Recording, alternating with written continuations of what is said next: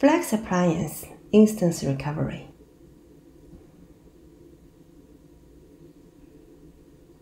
Instance access enables VM admins easily restore VMs or files. You can access data inside VMs without restore the whole VM. They enable you to recovery of selected files. This supports any file system, including VMFS or NFS.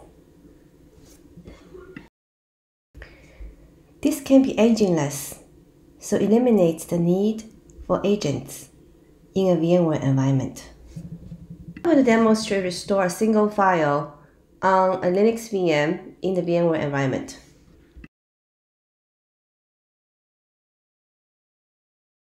First, you need to install VX Update on the master server in the NetBackup environment.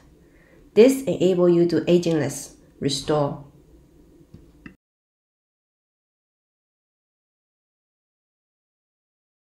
Let's log into Veritas NetBackup master server.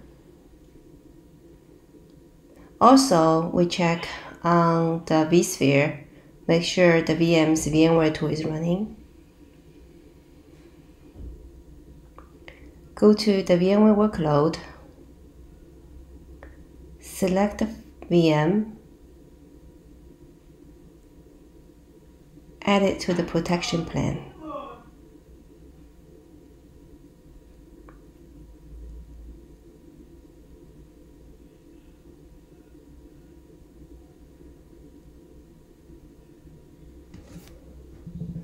And do a backup.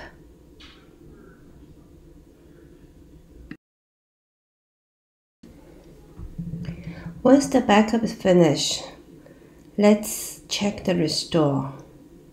We find the recovery point, select restore files in the folders,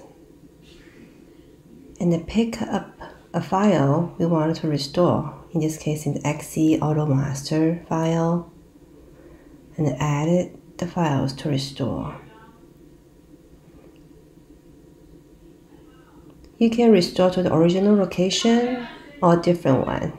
So we choose a temp directory, which is a different location, and then provide the username and the password for the target VM.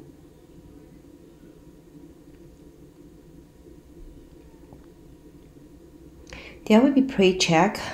So we'll check VMware tool is running, the VX update is available, and also the credential is working. So once it's recovered, let's verify. Let's log into this VM and then go to temp directory. Now we see there's auto master file there, and then so the recovery is successful.